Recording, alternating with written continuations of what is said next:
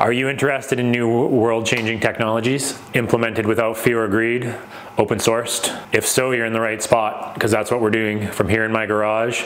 We're following our passion, our dreams. We're releasing a new clean energy technology for the people, open sourced. And I'm gonna bring you along for the ride every step of the way. The last 15 years of my life has been devoted to this mission. I've researched patents, suppressed technology, built prototypes, got an electrical engineering degree. I've done everything in my power to get to this spot where I'm ready to go after this tech and bring it forward to the people. There's an abundance of technology just waiting for us. There's oceans of energy all around us, ready for us to take in and utilize from the environment. So for anybody new here, the way we're going about this new clean energy technology is we're utilizing magnets and wire. So just a quick high level of what happens when you have a coil of wire, such as this one here, just basic wire, and you put electricity through it. So let's say we put a electrical current going from positive to negative here. So we've got electrical current going through this coil. We're gonna induce a magnetic field, say north down here, south up there to be induced. Now, if we switch the direction of the current flow or the electricity, if we put the electricity coming in from that end and traveling up to this end, so now the opposite of this coil here, we've got the electricity flowing the opposite way, what's going to happen? We're going to have the magnetic field also go in the opposite direction from previous. So just get that in your heads that basically electricity flowing one way in a coil produces a magnetic field. Flowing in the opposite direction, it produces the magnetic field in the opposite direction. So why is this important in our society? This principle is how we generate electricity. It's also how we produce electric motors. In all of our society, it's just coils of wire and magnets. If we want to produce a motor, we're going to put electricity through a coil, and it's going to cause a magnetic field to be induced in the coil, and that magnetic field's either going to attract or repel magnets. If you have those magnets on a rotor, such as this, then it'll cause a rotational motion. So that's how an electric motor works. Generators, whether it's in a hydroelectric dam or in a wind turbine, they work on the same principles, just backwards. We're taking moving magnets and inducing a magnetic field and electric current into the coil. And then we're taking that electricity and using it for power. That is what powers our society. And this basic principle is also what we're utilizing in this machine here, in this new technology that we're bringing forth, this new clean energy technology. The only difference here is that instead of a constant flow of electricity, we're doing a pulse. So we're putting an instantaneous pulse into this coil as the magnet comes by, and it causes a magnetic field to be induced, and then that makes this rotor spin. Now, that's not all we're doing here. Once a magnetic field has been induced into a coil and you shut off that electricity that's causing the magnetic field, there's a collapse of it. So that can be thought of as taking a garden hose and say filling up a balloon. You're pressurizing it, and when you take the garden hose out of the balloon, it's going to spray out with more force than what was in the garden hose initially. Or if you just allow a garden hose to pressurize up and then you release the handle on it and it sprays out with more force than what was actually. That's sort of an analogy for this. Not quite complete, but it's a good way of thinking of electricity, that the voltage is a pressure, the amperage is a flow. So when we pressurize this coil with electricity and then we shut off, that pressurization wants to flow backwards. There's a backflow of energy coming out of these coils. So we pressurize the coil, shut it off, there's a backflow of energy. That flyback voltage is at a much higher pressure than the initial voltage that we used to energize the coil. So on this system, we're putting in 12 volts, and the collapse of this magnetic field, the flyback voltage is in the hundreds of volts. Now, when this field collapses, we're taking that energy and we're recycling it. So we're putting it into another battery. So we have two battery banks. One is to power the system.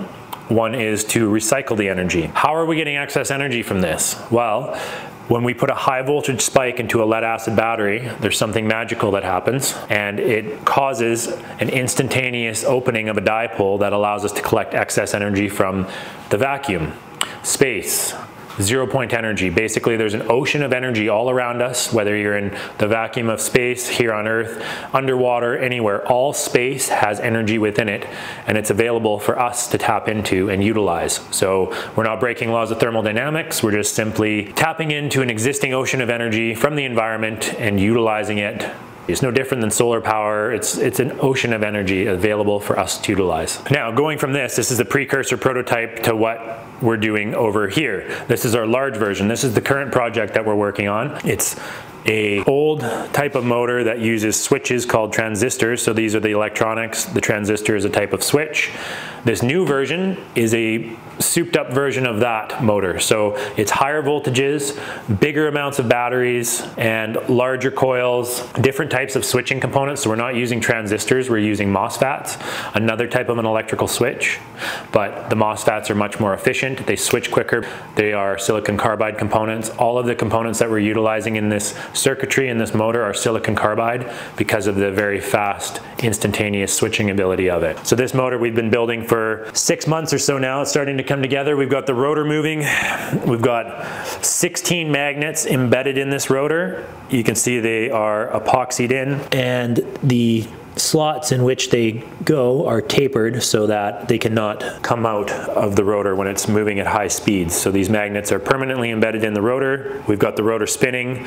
We've got a few upgrades to do. I'm going to actually take these strips of acrylic and mount it as ribs on the back of this piece here, just because there's a bit of wobble in it. I didn't expect that to be quite so wobbly, or movable I should say. So anyways, I'm going to put some ribs along here of this material. That's also going to allow me for some spots to mount the photo sensors when I have this trigger wheel on. So we can mount a photo sensor somewhere along here, and it'll optically, an optic sensor I should say, and it'll optically allow this trigger wheel to trigger the pulses and the electronics as the magnets go by. So what have we been working on since you guys last tuned in? Well, I'm going to show you some footage here of me winding this coil. So now we are in some soccer fields that are near my house, and I'm setting up a little tower initially here. This tower is going to be used to keep the wire off of the ground halfway down the length of it when I'm twisting it together, just because it sags so much it touches the ground and I don't want to get grass in it. Now you can see me walking out lengths of wire from the spool, 250 feet in length, and I do this back and forth, 8 times per coil. We wound enough for 2 coils this day, so that was 2 hours or so spent in this field plus setup time. And now we're going to go on to the final length of wire here, and we're walking down to the end where we are going to combine all 8 wires onto the end of the drill here, which has a hook, and I'm starting to twist them together. And you can see it snaps there. So luckily I had my hand on the wire, because if you let go of it, when it does that, it'll kink up and destroy the whole build. Luckily I didn't do that. Now that I've got them twisted together, I'm doing a final inspection down the line, just taking a look, making sure that it's equally twisted in all the sections. And you can see the tower here did its job of keeping the wire suspended off the ground, preventing any kind of grass getting caught in it. These are the temporary coils that we're now going to spool the wire onto. I've got some cloth on there to protect the wire and give it a little bit bigger circumference so it doesn't bend too much. And I'm going to get it started and then use the drill to spool this onto the temporary coil. This is almost the home stretch. I feel a lot better. There's not really much that can go wrong here. You can't really screw too much up. You can certainly mess a lot of stuff up when you're twisting them together. Like I say, kinks are detrimental. I don't want any kinks in this wire. So you can see the sun is setting. We've been out here for a couple hours. We're going to get this wire on there, and now we're back in the shop. And I'm showing you that I've got the coil core in between 2 channel aluminum pieces there, and I've sandwiched it together with some ready rod and nuts. And this setup is not only going to keep the coil core nice and tight and won't allow it to bow outwards, but it's going to allow us to put it into this makeshift lathe that I've set up, and we're going to utilize my drill to spool it on. Right now I'm feeding the wire through a hole in the side of the coil and channel aluminum. I'm going to pull enough through that we have a couple feet in length on either end, and then I'm going to neatly ravel it up and tape it. You can see it there, it's taped up so I can spin up the coil. I've also got tape in the hole between the channel iron and the coil itself, just so it doesn't rub through. That would be another detrimental thing that can happen if you rub off the coating of the wire and the wires touch and short out. That's basically messed up all your hours of work. And now I'm starting to spool on the wire onto the coil.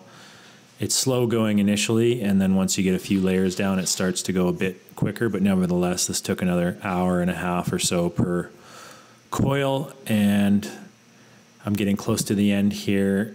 We're going to look for the epoxy. We're going to start coating this in epoxy as soon as we can, as soon as we get it finished.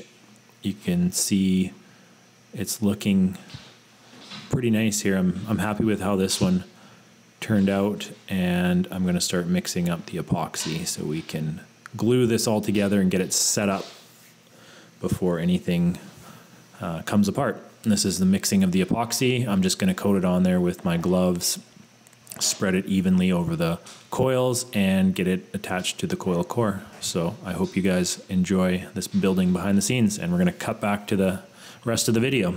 I hope you guys enjoy the behind the scenes. That was a lot of work. It took me 8 hours basically to produce these first 2 coils. It'll get more efficient and better. I'm gonna put a foot pedal on my little makeshift lathe there, so it'll allow me to wind it easier. It really took a beating on my hands. My forearms are still sore from trying to pull that wire out. Anyways, enough whining. The coils look amazing. I'm super happy with it. I'm just going to keep epoxying this one, and yeah, we're going to have to build a bunch more, but this gives us enough to get this thing running. And I'm going to get this one mounted, and then the next step is Joe's Electronics. So my good friend Joe Mullen, I met him after the first video I made. He reached out from Ontario. The guy's super genius, loves building electronics, especially silicon carbide components. So it was literally a match made in heaven. It's like the universe aligns when you follow your passion in life and take action without knowing the path and just the end goal. So that is amazing. A note on that, our end goal on this technology is to prove that it is real and implement it. So even if this particular machine is 1 watt over Unity, 10 watts over Unity, 100 watts over Unity, it doesn't matter how much electricity it actually produces in excess.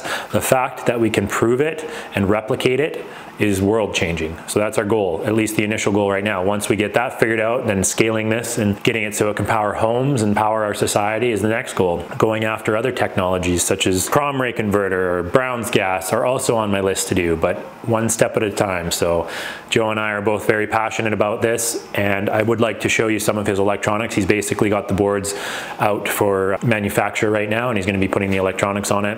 And yeah, we should have that by the next video. I'm hoping to have at the very least the coils mounted and some of the electronics coming in, but I need funding at this point. A lot of you have been reaching out. A lot of you are offering money already, and even if there's 1,000 of us that only put in, say, $10, $20, I mean, that's enough to fund the project. Hopefully some of you will put in hundreds of dollars, some just put in what you can, but I need help with this project. This scientific endeavor costs money. I've already funded over $10,000 myself on my own. Joe's donating his time. We both work for free. I mean, just these coils alone took me 8 hours. I have to work a full-time job as well. I would eventually like to do this full-time, but for now I have to pay the bills elsewhere. The batteries alone are going to take roughly $5,000. The electronics are another $5,000 to $10,000. I'm going to set up a crowdfund for a $20,000 goal on Indiegogo. I'm going to put a link in the next video by the end of July where you guys can pitch on that and we can truly show the world what's possible when we work together.